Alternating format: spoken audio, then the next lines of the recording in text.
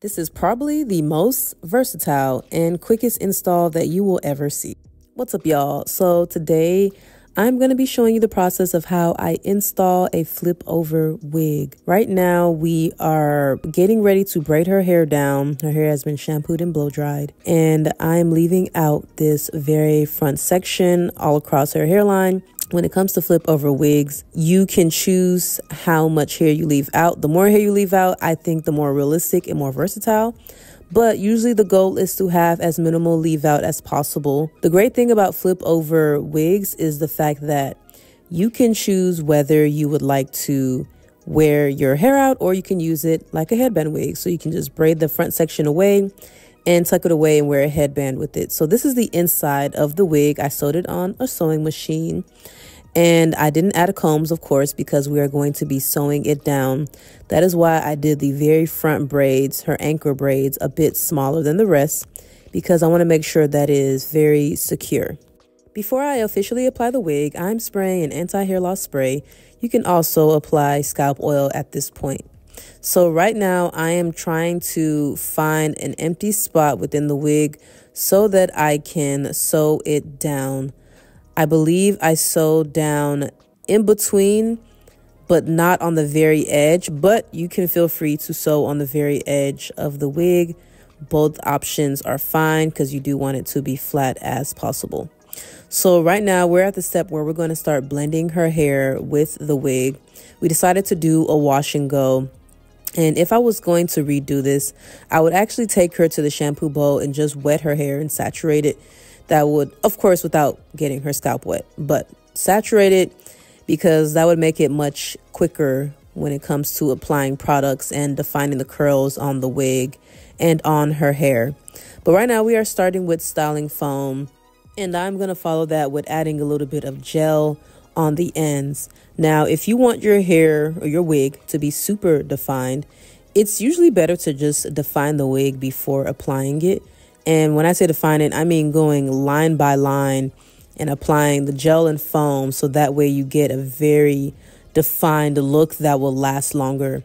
And to take it a step further, I would even sit under the dryer before you apply it. That way your hair is less frizzy, it's not as big, and it really has a defined look. Curly hair tends to expand over time. It's just the nature of the extensions.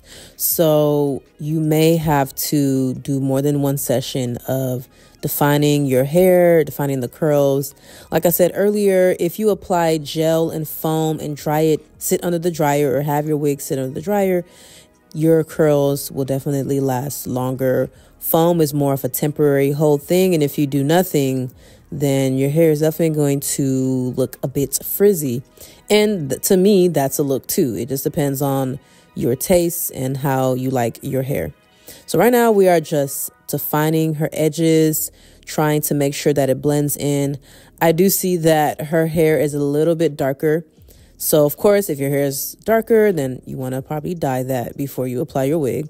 But I don't think the color was too off from the wig. As I mentioned earlier, setting your hair under the dryer allows your style to last longer. This applies to hair extensions and to your raw hair. It's kind of like back in the day when you did a roller set. Roller sets don't come out great when you just air dry them. They might be okay, but they come out the best whenever you sit them under the dryer and let them fully dry. So right now I'm doing some additional blending after it's dry. I like to back comb just to create a little bit of, I guess we would call it frizz at the base. And this allows it to not look like you can't see the base of the wig, because sure, we can add more tracks to fill it in. But also if the client doesn't want their hair to be too dense and thick, then back combing is a good way to improve the coverage.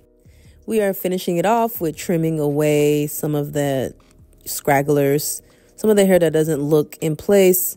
And of course, we're not going for a super sharp cut, but we do want to take away some of the curls that are not fitting with the overall look.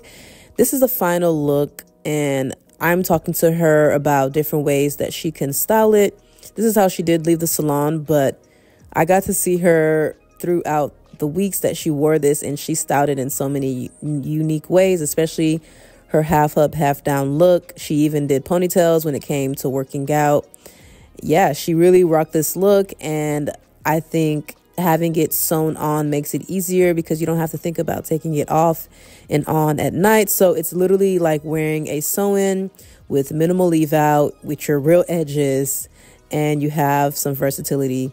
Like I mentioned earlier, if you wanted a flatter look, you may have to have more leave out so that it can be a little bit away from your hairline, or you can also use a hair texture that's a little bit looser or straighter so that it's a bit flatter, but then of course you run the risk of not being able to blend it so easily.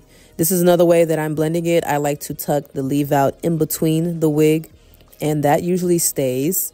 So I hope you guys enjoyed this video. I hope you learned something. I hope you try out a flip over wig or flip over sew-in for your next hair extension install. So interesting. I'm interested to see who comes out of this hair. Like, who am I? Who am I with big hair energy? That's what I want to know. That's what the people want to know. Who am I?